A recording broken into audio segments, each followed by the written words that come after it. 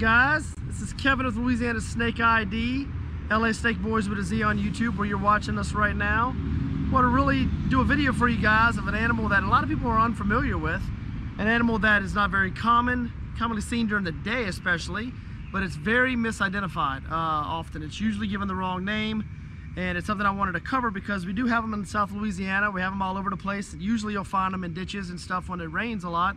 What we're talking about here, guys, is what a lot of people will consider an eel, but it's not actually an eel. I'm gonna start with the smaller one. I'm gonna show you what this is real quick. These are Amphiumas, guys, okay? These are large salamanders, and these were found in our ditch in our front yard, and it's something that we wanted to get a really cool video of. We're gonna kind of go in and out where you can see them swimming around inside the thing. These guys are giant salamanders called Amphiumas, and we have three-toed and we have two-toed salamanders, Amphiumas. And I'm gonna we're doing an underwater shot real quick.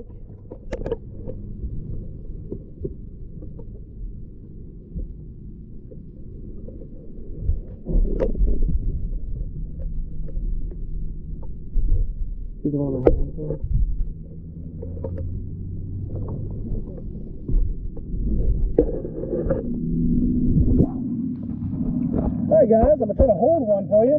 These are super slimy. People will say snakes are slimy, and it's not the truth. But these guys are crazy slimy, okay? If they stay out of the water, they get like a sticky attack you, and it's easier to hold them once they start to dry off. But when they're wet, they're almost impossible to hold, okay? And that's what makes really good to get away from predators. And that's a natural defense for them. It's like a mucus slime that they have on their bodies.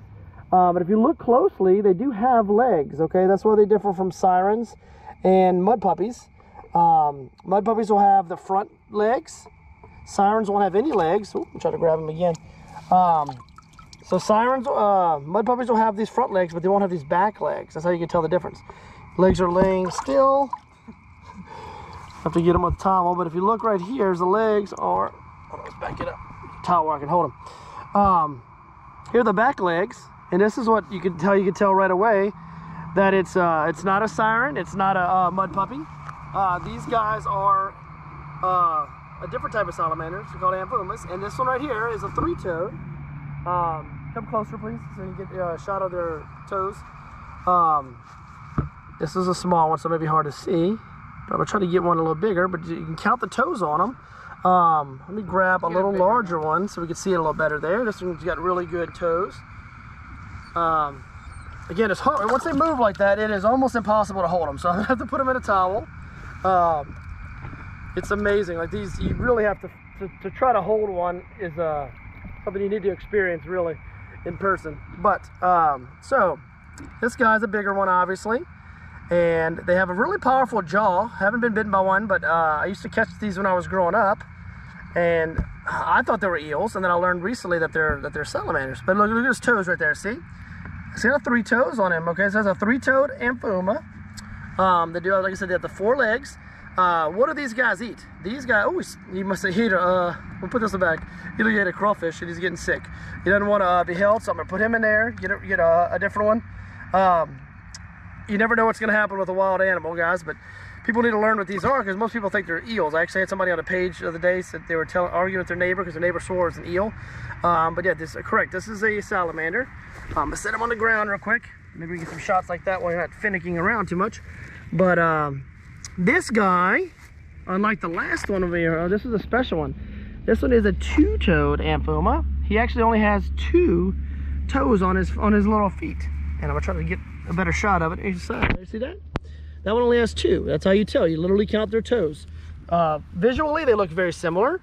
But again, they have the two legs here, and they have the two legs back here. And these guys will use the little legs to push some ways through tunnels. Where do they live? Okay, so let's do a little lesson right here. These guys live in the ground. All right, so you're not going to see them most of the time when it's very dry outside. You might see them if you have crawfish traps out and you're trying to catch crawfish in the swamp and you have bait in them. A lot of times they'll get caught in the crawfish traps. We put one behind the house. This guy was in the crawfish trap. All the rest of them were caught in our ditch out front. But when you would find them, is whenever it rains and the water fills up so much in the water table, it'll raise the water up out of the ground and it'll come into the ditch. And if you're holding water in your ditch, there's a chance to see these mostly at nighttime, okay? It's possible to see them in the daytime, but your best chance to see them is during the nighttime. And what we do is we walk around with a flashlight and some nets, guys, because they're super cool to see. And we saw some the other day. Sometimes we catch them, sometimes we just watch them and just let them go. But I wanted to do a good video with you guys on this. And they eat crawfish, they'll eat fish, they'll eat frogs. So they're hunting at night and looking for all the animals that live in the ditches, okay? These guys will eat the crawfish underground. The ones that crawfish, when they're in the ground, they'll burrow in the thing and try to get them. He's trying to go in the grass right there. If he was wet and there was water right here and there was a hole, he'd be gone, okay? So if you really want to have some fun, as a kid, what I would do is my grandma's house, they had, we knew there were some Amphiumas. Again, we called them eels, but I was wrong in that. That would come out every time it rained. And I figured out where they were going into the ground. We found a hole that was underneath the concrete of their driveway. And every time I would go visit my grandma's house, I would get a piece of string and a hot dog. And depending on if I wanted to get down deeper in there or not, I would put even I'd put like a nut on there, like a nut or a bolt with the hot dog, and I would feed it down the hole. And the string would sit there, and then all of a sudden the string would start pulling back, and that was the Amphiuma biting onto it. I let him bite him a little bit, and I would slowly work the string up, work the string up, work the string up, and I'd get it all the way out of the ground, grab it, and we'd hold on to it for a while and get to hang out with it, and then we'd just let it go, and we'd catch it all the time. I've never been bit by them. I have heard that they have powerful jaws. It's not something that I've experienced personally. Look at the little nostrils on the front of his face. Can you see that right there? They're really cool.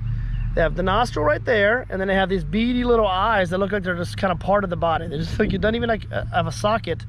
It looks like it's just kind of like a bump on his face, and there's the eye right there. I would imagine their vision isn't great outside during the day. I'm not 100% sure, but since they're mostly nocturnal eaters and movers, I would imagine that their vision isn't fantastic all the time. I'm gonna put this guy back in the water and I'm gonna get a different one while we keep doing this. I don't want to dry him out. But I do want you guys to see the different colors and see what they're all about.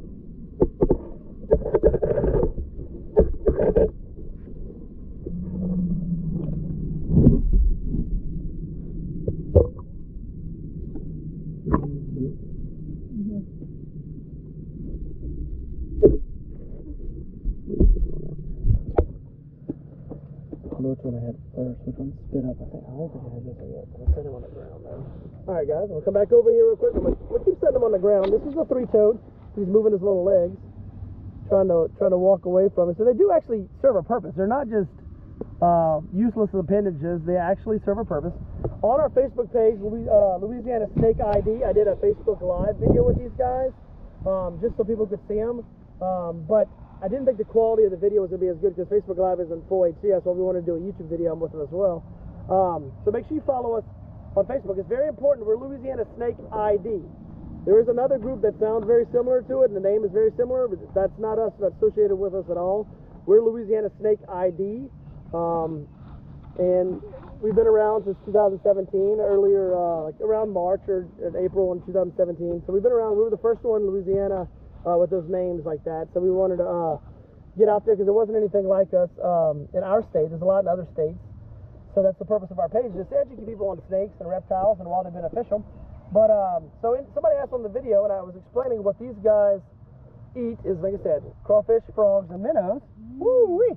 But they are the main prey of one of the coolest snakes that we have in the United States, especially Louisiana, the western mud snake. And they're actually they're prey of the eastern mud snake too. But we have a western mud snake in Louisiana, and these guys are part of their diet. They like to eat these guys a lot. We talked about in that other video that the mud snakes have a sharp tail, and it's used for two things. It's used to scare away predators, because they'll poke them in the leg. They'll poke the predator with their tail, and hopefully they feel like they're being bit and they'll let it go. But also, the tail helps to hold these slimy Amphiumas so they can eat them. And we've got a video that we're going to be posting on the website pretty soon. We've actually got two of our mud snakes that we're rehabbing have eaten some Amphiumas, and we got it on video, which is super cool. I just got to edit the video and get them up. But these guys are, like I said, some of the world's largest salamanders. They come in all different sizes. Obviously, they get quite big. They get a few feet long. Look, he's going backwards.